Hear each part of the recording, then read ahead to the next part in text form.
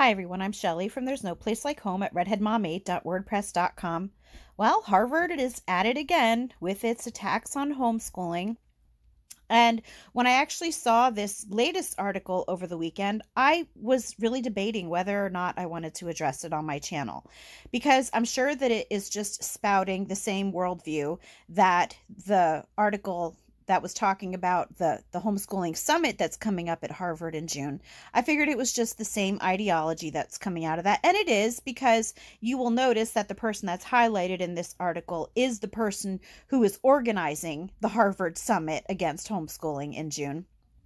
But after I thought about it for a while, I realized that even though I don't want my channel to be just about me constantly complaining about certain groups or individuals, I do think it's important that we know our enemy and that we know what we're up against, because these people are not going away anytime soon. And as I've been saying over and over and over again, we need to speak up. So now Harvard Magazine, it says that it is an editorial publication, which means that it is the opinion of people that's being written about. But what you will not see, at least that I have noticed in any of these publications from Harvard, is that they do not have both sides of the issue being shown. Lately, it has been attack after attack against homeschooling, and it really needs to be addressed, and more homeschoolers and people who just love freedom in general need to know about this. So this latest article is called "The Risks of Homeschooling." And what I want you to notice right away is the graphic that they used for this. So what they want you to think is that in that house with the bars is a homeschooled child, while all of the school children are out and about, running around, jumping rope. There's soccer ball that looks like they're playing hide and seek there. And when I first looked at this graphic, I couldn't believe the irony in it, because that is the exact opposite of reality, because it is not the homeschoolers who are locked inside a building all day long. It is those school students. So while the school students are stuck inside the classroom for 7 hours a day, it is those homeschoolers who are able to be outside running around and playing. And I've experienced this with my own children. My kids, whenever we walk past a school, they call it jail for kids, because that is what it feels like for them. My kids, while the neighbor kids are at school, when school is in session, my kids are out, they're going for bike rides. They're fishing. They're jumping on the trampoline. They're going to the library. They're going to the canal looking for turtles and frogs. They are out doing things. They are out doing the things that it shows in this picture, but that this picture wants you to think that homeschoolers are not doing. So I just found that really funny, that you can tell that the person who came up with this graphic and this article in general really doesn't know any actual homeschooling families. I also want to point out to you the writing on the sides of these books here. Reading, Writing, Arithmetic, Bible. Something that is actually really funny is that when they first released this article, they actually had the word arithmetic spelled wrong. Yes, that's right. Harvard, the Ivy League school that is constantly bashing homeschooling and saying that parents are not equipped to educate their own kids, didn't know how to spell arithmetic. And it took a lot of people on Twitter, a lot of homeschoolers, I have to say, pointing out to Harvard Magazine that they spelled arithmetic wrong. And they actually went and changed it today. And I have proof of this, because I do have a screenshot of the original picture. And you will see right here that, yeah, see that? They spelled arithmetic wrong. So I just found that ironic in all of this. But anyway, let's just get started reading this for a little bit. I'm not going to read the whole thing, but I'm going to read the key parts, which unfortunately are a lot of parts of this article, because it is so biased against homeschooling. So anyway, so I have to point out that the author is Erin O'Donnell. But what she is quoting a lot in here is Elizabeth Bartholet. I'm not sure if I said that right. I don't care if I said that right. I have very, very little respect for this woman.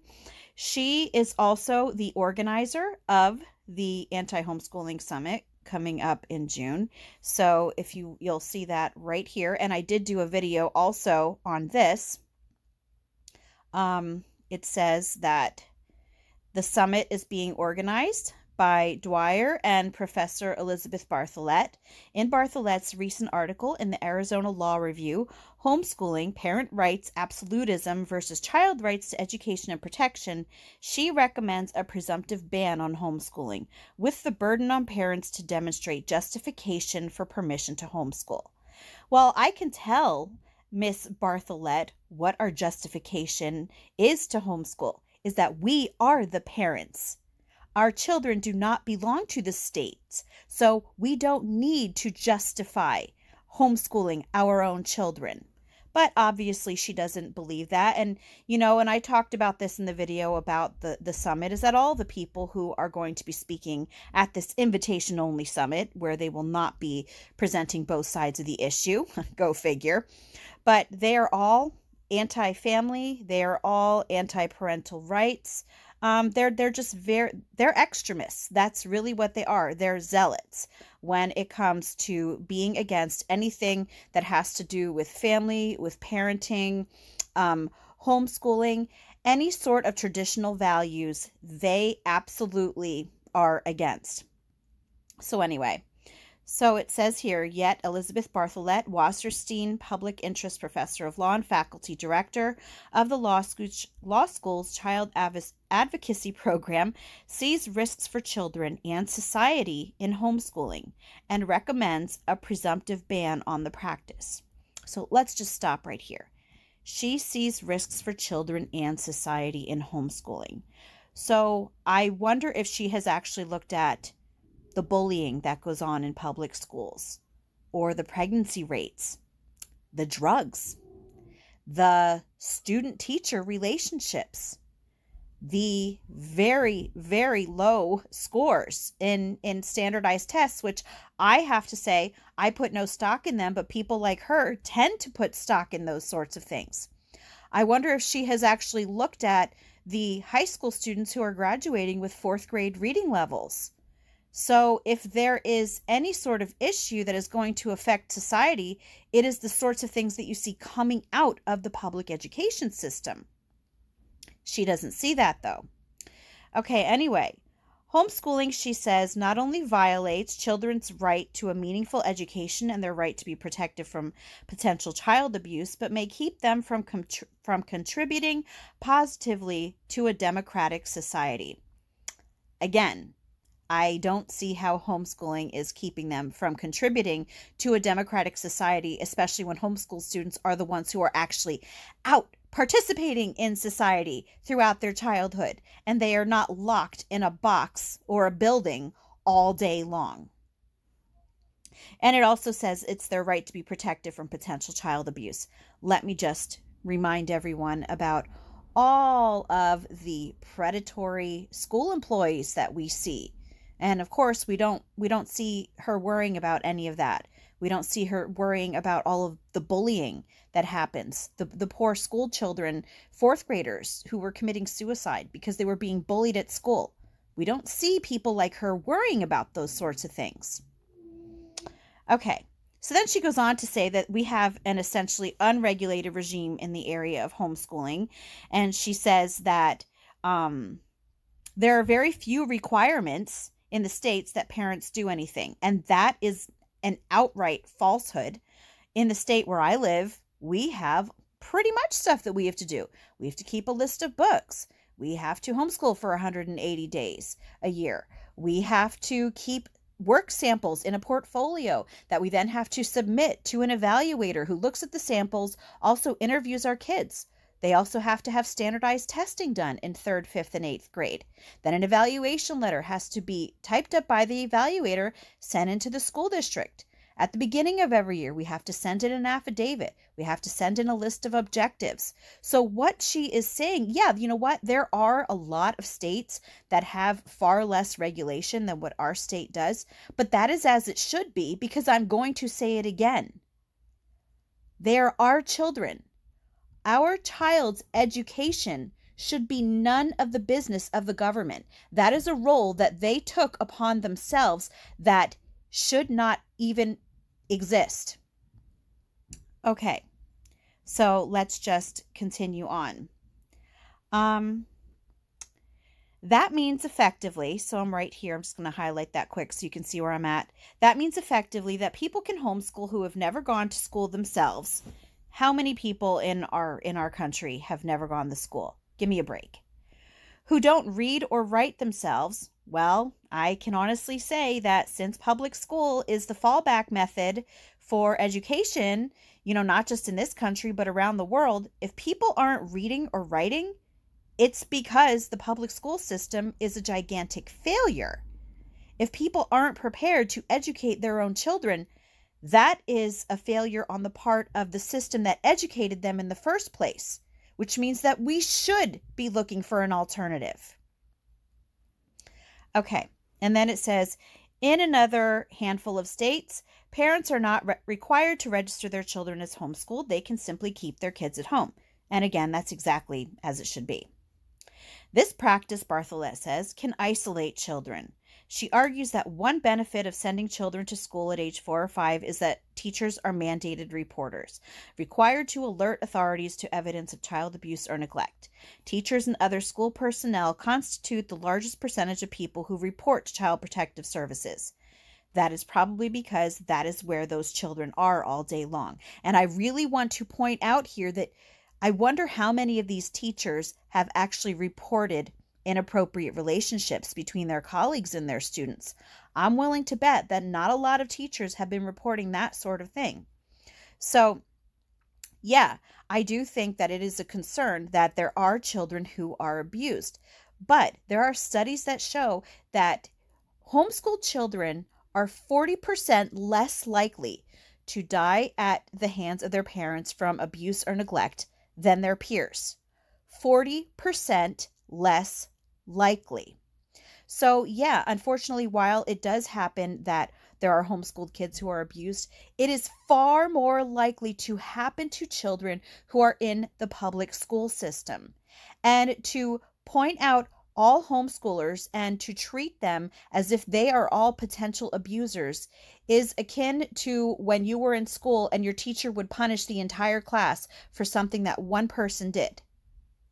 If you are going to look at the rates of abuse, you're better off to look at the rates of those children who are in public school and not homeschools.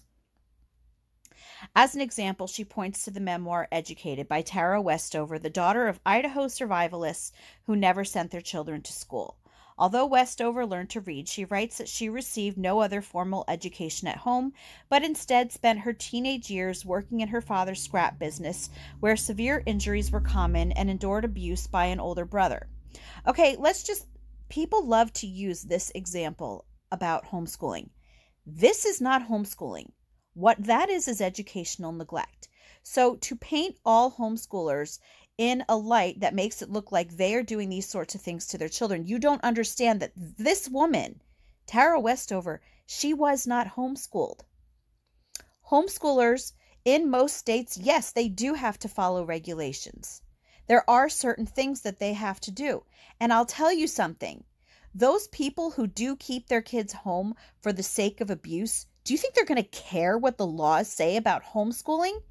It's the same false argument that people use for gun control.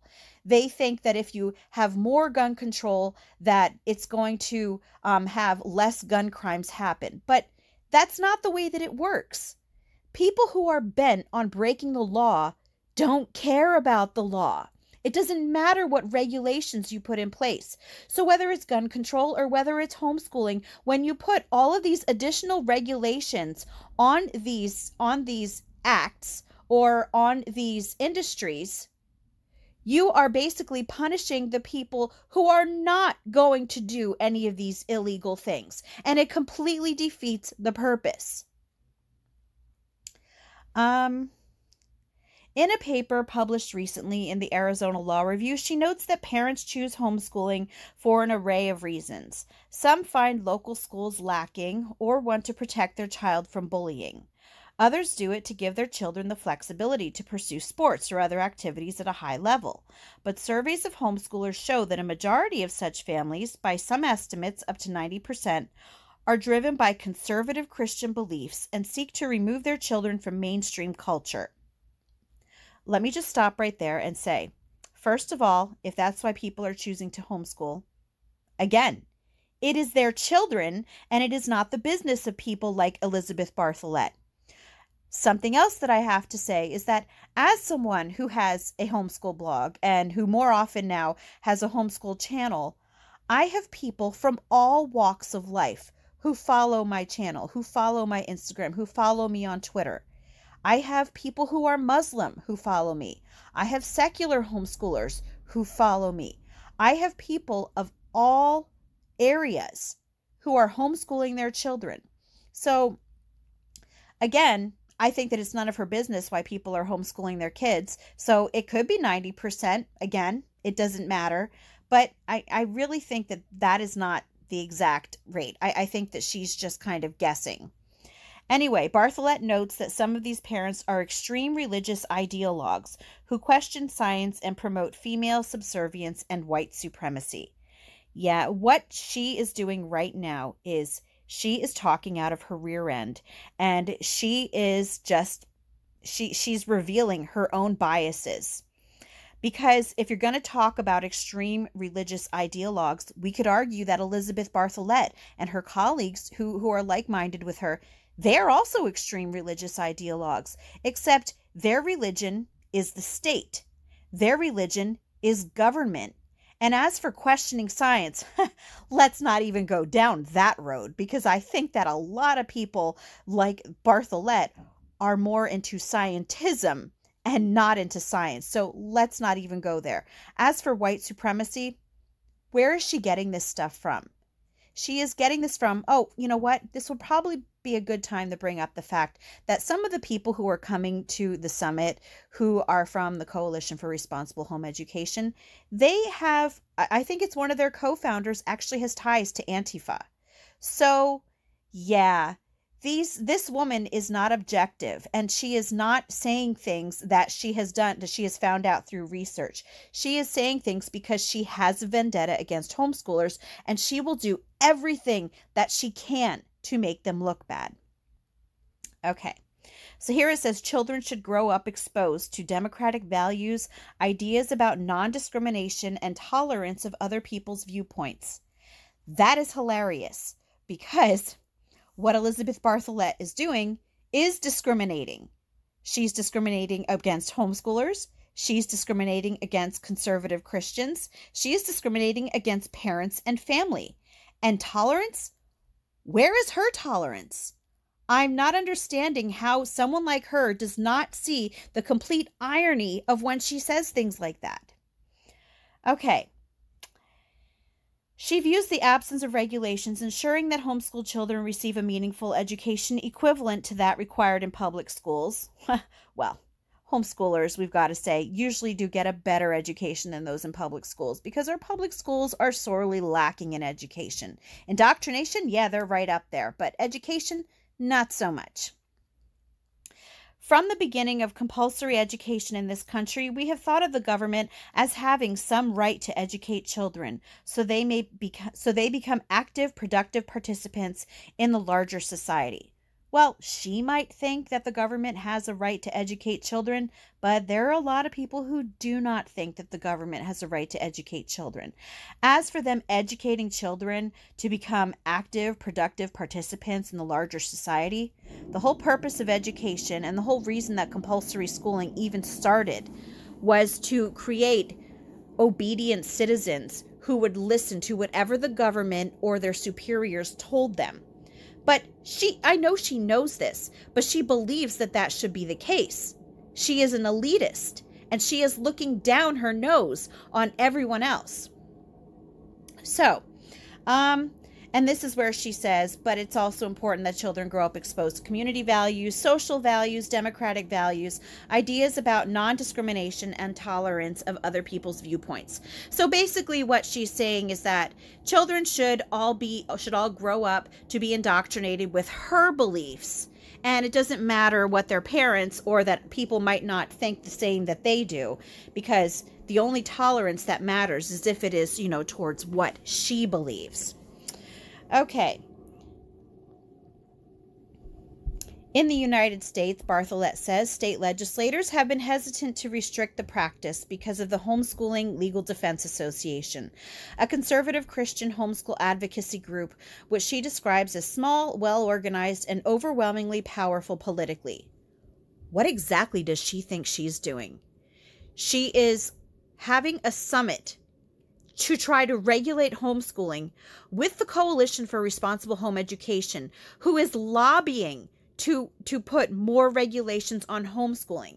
So she can't point out the fact that Homeschool Legal Defense Association is overwhelmingly powerful politically when that is exactly what she is trying to do. Anyway, let's just continue on. Bartholet maintains that parents should have very significant rights to raise their children with the beliefs and religious convictions that the parents hold. But requiring children to attend schools outside the home for 6 or 7 hours a day, she argues, does not unduly limit parents' influence on a child's views and ideas. That is ridiculous. How many children are in school longer and see their teachers for a longer amount of time than what they see their own parents? A lot of kids have parents who are working while they are in school, but they're also working for a few hours afterwards. Or these kids are going to after-school programs that these schools push on these kids. And then when these kids come home, they can't have any meaningful interaction with their family because they're completing hours and hours of homework on top of everything. So I don't know where she's coming from that 6 or 7 hours a day is not taking anything away from the parent-child relationship or a parent's influence on a child's views and ideas. She knows that that is not the case. 6 or 7 hours a day, 5 days a week, 36 weeks a year for 13 years of a child's life. Yes, that is a substantial amount of time that is being taken away from parents. The issue is, I'm just going to continue on. The issue is, do we think that parents should have 24/7, essentially authoritarian control over their children from ages 0 to 18? Well, I'm going to answer that. Yes. Maybe not necessarily authoritarian control. She makes it sound so bad, but yes, parents should be in charge of their children from 0 to 18. That is what parents are. It is the parents' responsibility to raise their kids. It is the parents' responsibility to support their kids. It is the parents' responsibility to nurture their kids and to raise them. But people like Elizabeth Bartholet don't believe that. If you've ever read the book Brave New World, where the children are no longer raised by parents, and even the words mother and father are considered taboo and they're not supposed to be saying it, that is precisely what she would love to see happen in the future, is for children to not be raised by their parents, but to be raised by the state. Now, this next thing that she says, I think, is especially hilarious if you look at, let's just read it. I'm going to start right here. Okay. I think it's always dangerous to put powerful people in charge of the powerless and to give the powerful ones total authority. So she's talking about parents. She's referring to the parents as the powerful people, and she's referring to children as the powerless. But what she is completely overlooking is that she is for putting the government, which is far more powerful than any parent, in charge of children. So not only would the children be powerless in that scenario, but so are the parents. And that is to a far greater degree than a parent raising their own child. She wants the entire government entity to be raising children. And she doesn't think that that fits into what she just said, that it's dangerous to put powerful people. I think what she should have said is, I think it's always dangerous to put powerful people in charge of the powerless, unless it's the government. I think maybe that's more accurate to what she's believing. Anyway, she concedes that in some situations, homeschooling may be justified and effective, No doubt there are some parents who are motivated and capable of giving an education that's of a higher quality and as broad in scope as what's happening in the public schools, she says. But Bartholet believes that if parents want permission, there we go with that permission again for our own children, to opt out of schools, the burden of proving that their case is justified should fall on parents. No, it shouldn't. They're the parents. I think an overwhelming majority of legislators and American people, if they looked at the situation, Bartholet says, would conclude that something ought to be done. No, Bartholet, only in your world would that be the case. I would say that most people understand what freedom is all about. You, on the other hand, believe the opposite, and you want the opposite for this country. Oh, and here they are, Harvard Magazine, asking for money after this very, very objective and unbiased article where they are once again bashing a way of life that 3 to 4 million homeschoolers or families are now doing.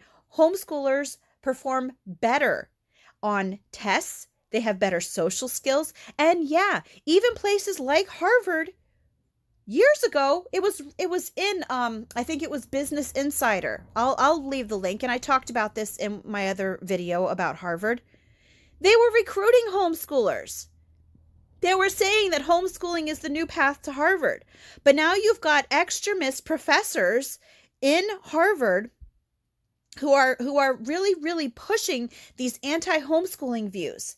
And it is time that it stops. It's time that we speak up. And it's time that we let the world know that if there are, people like her love to refer to conservative people as fascists. If I see any fascist behavior going on, it is from people like her. That's all that I have for you today. If you like this video, give it a thumbs up. If you haven't subscribed yet and would like to hear more of what I have to say, I would love if you would do that. If you have any questions or comments, you can leave one over on Instagram because YouTube disables my comments. And if you like my work and would like to check out my Patreon page, I will leave a link in the description box for that as well. And I hope you have a great day and keep standing up for freedom.